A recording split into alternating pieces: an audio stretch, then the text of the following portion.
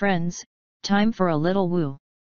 As webbot creator Cliff High noted in his most recent Wujo Cliff High Wujo January 12, 2017, our planet is undergoing major changes, including what Cliff High believes is a pole shift. Cliff says that what's happening in Antarctica is that the ice is sloughing off on one side and growing on the other. This is how the poles actually shift the glacial mass over time. Here's where it get fun. According to Cliff, as the ice sloughs off of that part of Antarctica, it's going to reveal all kinds of stuff that the powers that be would rather remain hidden. And they're just going to have to deal with it. It just will be too large and too massive for any attempts to hide it. And so the point now is going to be to manage it.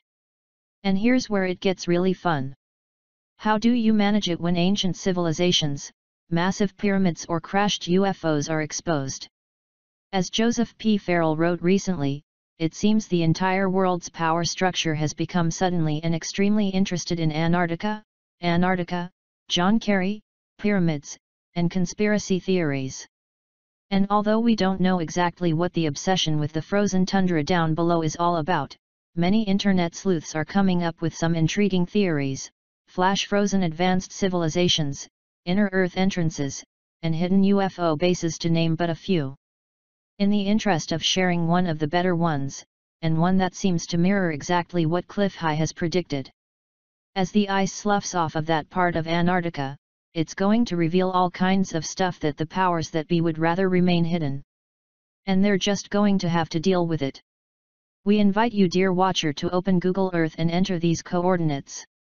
66 degree 36 12.69 s, 99 degree 43 12.44 e. What you are seeing is not documented, featured, or explained in any known textbook or detailed on any publicly available map.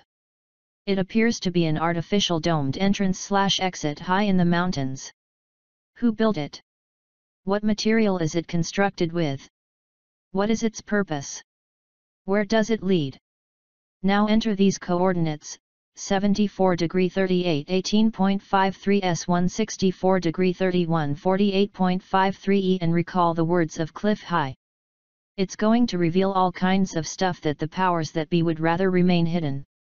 I don't know what's going on in Antarctica, but it's becoming increasingly clear that we are living in the most interesting time in human history.